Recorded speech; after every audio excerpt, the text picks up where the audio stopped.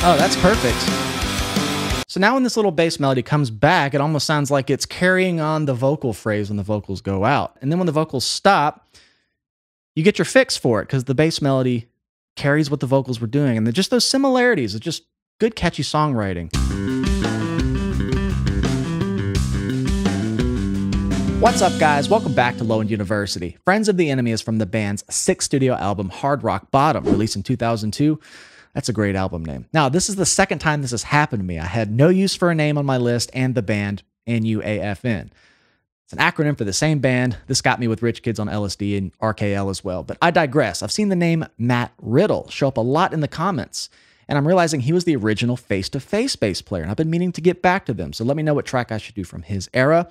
But our patrons have recommended this track from this band, so without further ado, let's get right into it. Friends of the Enemy from No Use for a Name.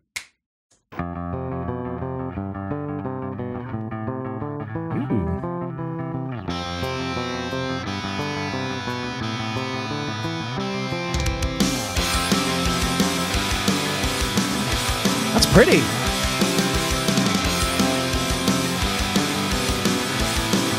Okay, it's like my ritual now. I never know if these bass intros are coming back. I'm gonna hear it one more time.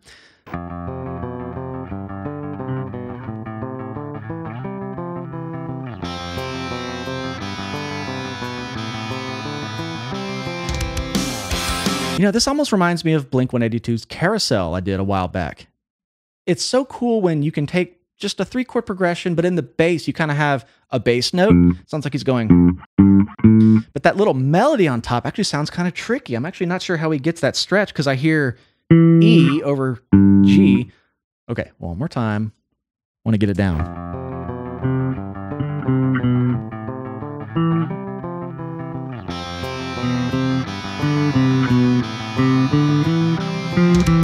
Ooh. Okay, that's a tricky one. I don't know if he's doing that stretch or playing it down here. But you have this really good cadence melody.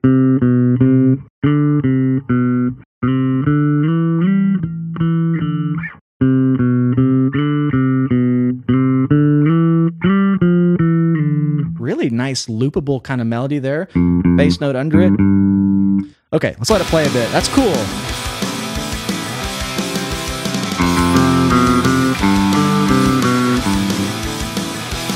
Oh, I see what he's doing.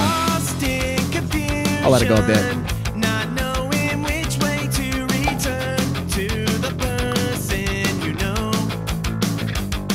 Sounds like a good P bass tone, wide open.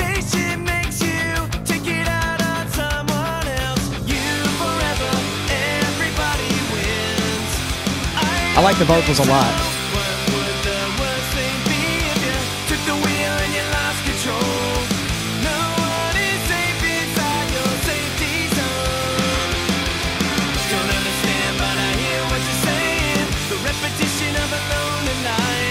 Okay, something that caught my ear, and I always listen for this now when there's a bass intro.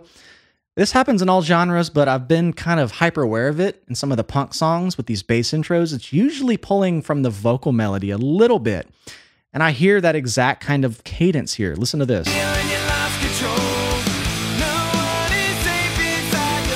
No one is safe inside. It's kind of like right out of the bass intro. And what's really cool about this concept, it's like chicken or the egg. Did the bass intro come first and the vocal melody kind of use that as a starting point? Or was the whole song written and then the bass intro kind of comes last? Pulls from the vocal melody, introduces your ear to that melody early on in the song, and then when the chorus kind of comes in or a verse, you're like, it has a sense of familiarity to it. I've definitely talked about this in a lot of recent videos, but that one really caught my ear. Really good vocal. Let's keep going.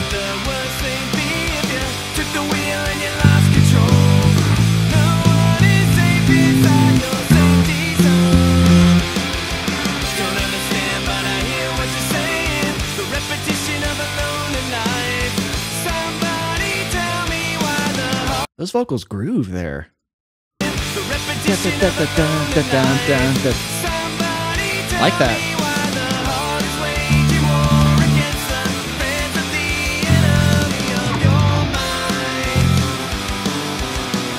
Yeah. Oh, that's perfect. So now when this little bass melody comes back, it almost sounds like it's carrying on the vocal phrase when the vocals go out. So that's just very smart melodic placement, if you will. Just put it in one instrument, sing it. It's like, okay, I kind of just heard that. And then when the vocals stop, you get your fix for it because the bass melody carries what the vocals were doing. And just those similarities, it's just good, catchy songwriting. Nice.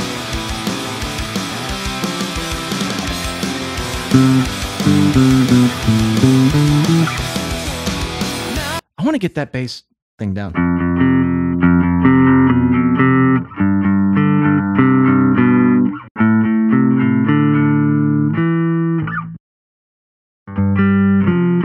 It's some weird stretches there. I don't know what that fourth root is.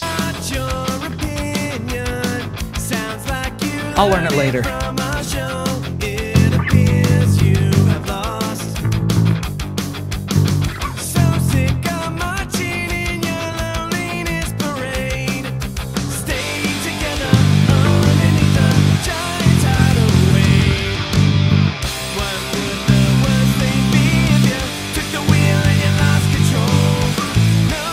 Yeah, real poppy progression here. 1, 5, 6, 4.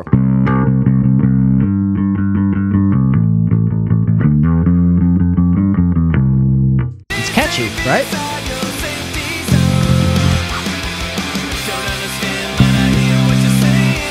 Gotta get a pick out.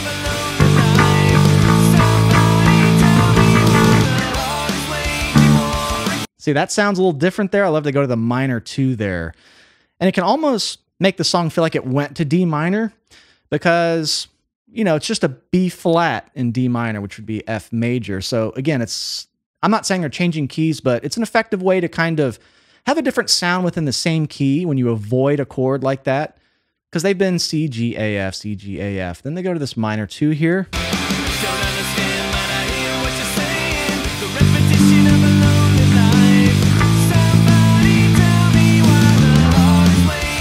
Right here. It's good.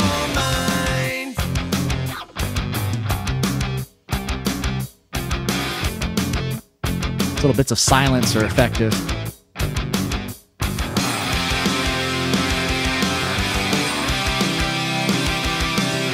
Woo.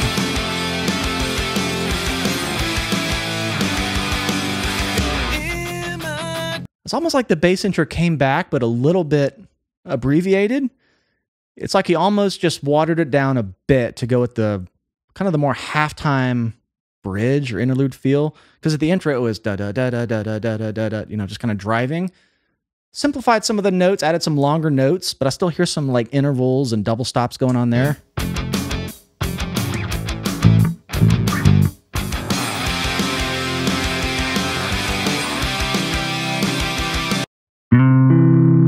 Really cool.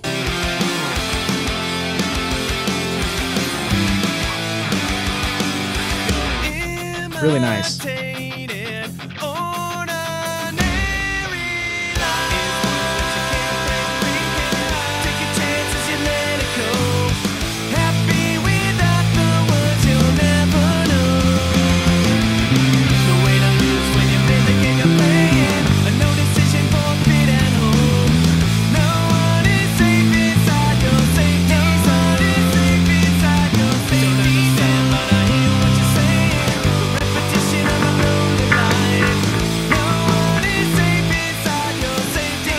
Really good melodies in the vocals.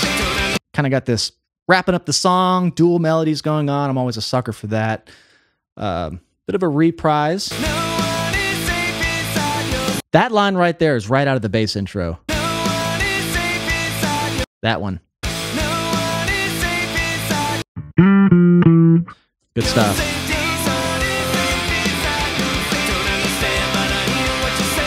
3, 3, 2, 3. Good driving. Good way to drive it home.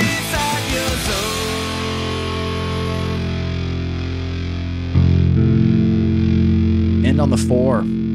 Interesting. Sometimes the video I do right before another video, it's kind of fresh in my mind, maybe what topics I talked about. And the last video was Space Hog's track In the Meantime. And I remember remarking on that one that the bass intro that was in the verses really set the song up, but the song didn't really pull anything from the bass intro in my mind, the way this one did. This was kind of the opposite of that, where the bass intro started the song, and that little melody established on top was actually called back to by the vocals, and then it kind of traded between other instruments. And both songs were great. It just shows you the diverse approaches that bands have with songwriting, and there's really no right answer. So, just a lesson there. If you're writing a song, there's no rules. Whatever sounds good, because both of those approaches were effective and still highlighted the bass, which is important to me. But what a cool bass intro.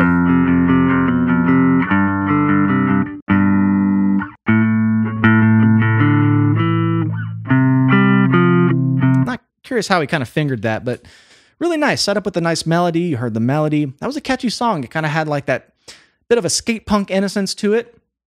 Really clean vocals. That's more up my alley. But this was a fun one. No Use for a Name. I've heard this band name a lot. Thank you guys for recommending them. Thanks to you patrons for helping me choose the track. And don't forget, I'd love to go back and check out Face to Face and hear Matt Riddle back in those days. But thank you guys for hanging out with me today. Patreon, come find us. I do full album reactions over there. We've done a lot of punk and also have some bass lessons and tone preset downloads if you're into that type of thing. If you enjoyed this video, please like and subscribe. It really helps the channel out. I love you all. We'll see you next time.